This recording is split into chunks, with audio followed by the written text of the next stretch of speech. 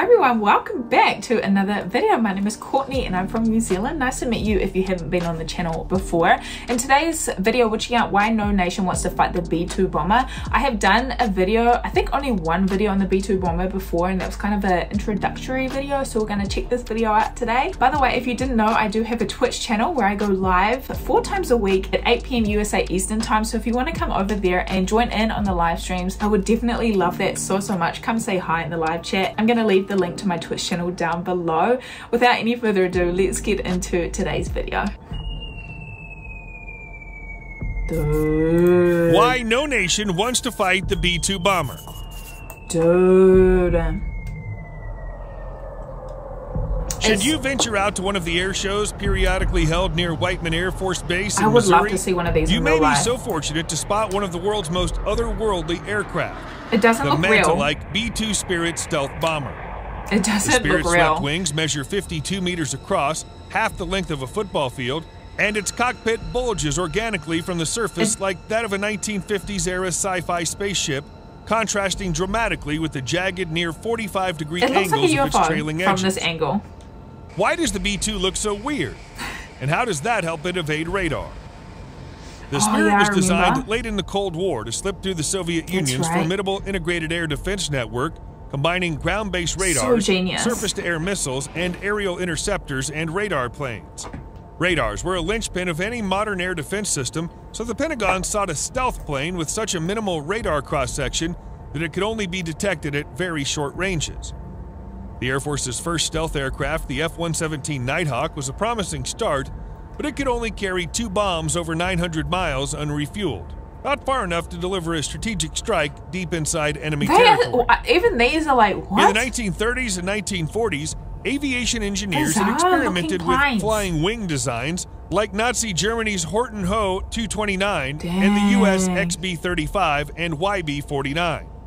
Flying wings generate additional lift and, coincidentally, are conducive to low radar cross-sections because their flat surfaces minimize opportunities for radar waves to bounce smart. off them. The engineers. However, pure flying wings lack tail control surfaces, often leading to fatal aerodynamic instability. The B-2's that's design sad. came at a turning point when fly-by-wire controls were entering widespread use.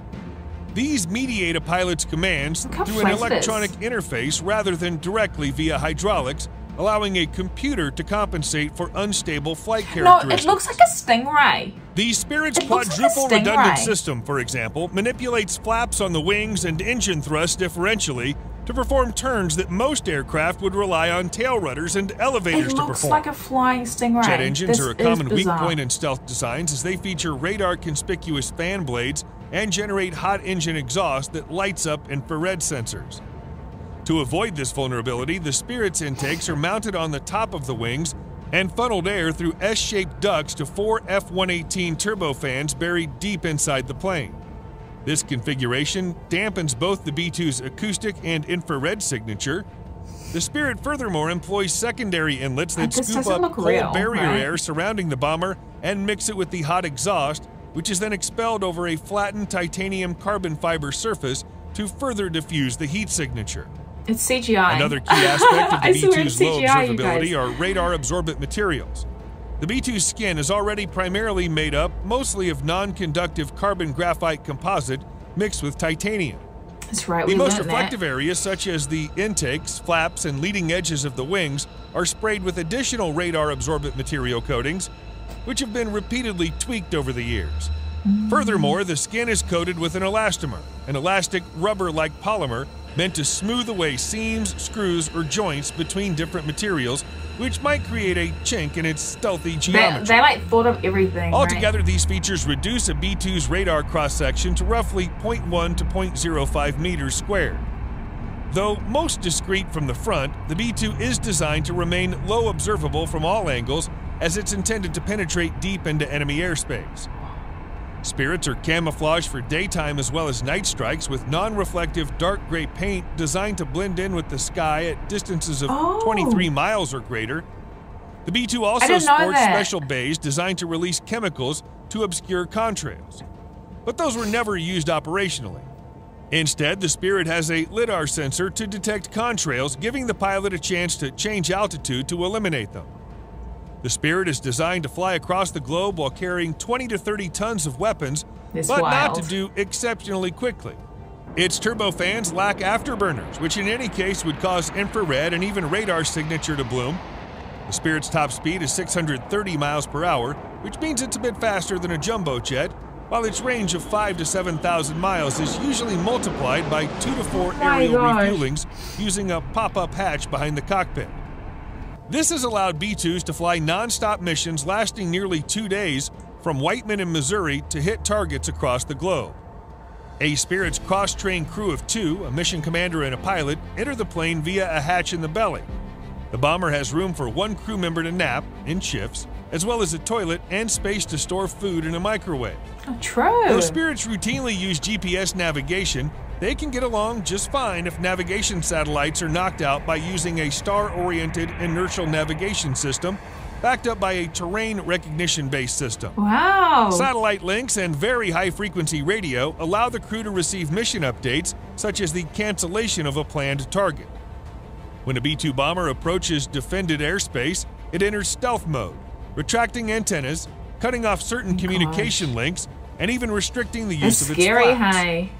If threatened by long-range radars and missiles over a wide area, it may descend to low altitude to reduce detection range. Its terrain following system, allowing the huge bomber to skim as low as 200 feet above the ground.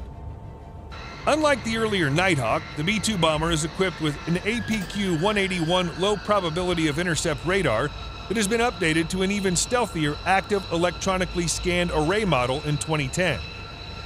Useful for navigation and scanning ground targets, it can also plot the position of hostile fighters and radars. That data is fed to the bomber's APR-63 defensive measure suite, allowing the mission commander to adjust the pre-programmed flight path to slip in between areas of dense radar coverage and avoid interceptors. Arguably, the latter pose the greatest threat to the B-2. Already low-bandwidth radars may detect the presence, but not the precise location of stealth aircraft. Should a hostile fighter close within a few dozen miles, the Spirit would be vulnerable to visual, infrared, and even radar detection. Is it just like where they're from, perhaps? Lacking self-defense weapons or high speed, the B-2's odds of survival in that scenario would be pretty low. For its nuclear strike mission, still its most important role today, the B-2 can carry up to 16 B-61 or megaton yielded B-83 nuclear gravity bombs on the rotary launchers inside its 2 bomb bays. Scary. A Spirit's avionics are hardened versus the electromagnetic pulses generated by nuclear blasts, and the pilots are offered creepy white face masks to shield their eyes from the flash of detonation. However, the fall of the Soviet Union prompted the Air Force to hastily adapt the B-2 for conventional weapons delivery. An alternate rack system can accommodate up to 80 Mark 82 500-pound bombs, or an equivalent weight in cluster bombs, mines, or larger munitions. In the late 1990s, the B-2 was adapted to carry 2,000-pound JDAM GPS-guided weapons, which are accurate within a 20-foot radius and have served as its primary weapon ever since. Oh my goodness. The B-2 is also certified to carry long-range AGM-154 JSOW glide bombs, 80 miles, and AGM-158 JASSM stealth cruise missiles, 230 to 575 miles, to allow it to deliver standoff attacks without risking getting too close to increasingly powerful modern air defense radars. It's a mini plane. Most exotically, the B-2 is uniquely configured to deploy up to 2 massive 30,000-pound GBU-57 massive ordnance penetrators designed to blast apart command bunkers up to 61 meters underground, a capability meant to threaten decapitation of hostile foreign leaders and destruction of subterranean weapons facilities. The B-2's ability to deliver such devastating weapons deep within the most well-defended airspace make it a premium, highly specialized war machine without equivalent. At least unless China develops a decent H-20 stealth bomber. So far, B-2s have mostly leveraged their range and payload rather than stealth for actual combat operations. However, the Spirit's awesome firepower and low observable characteristics will never be tested in the kinds of high-intensity and likely nuclear great power conflict it was designed to fight. Hopefully not. Hopefully not.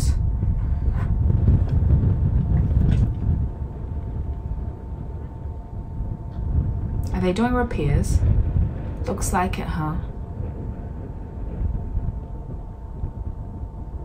just casually walking along the wing, right?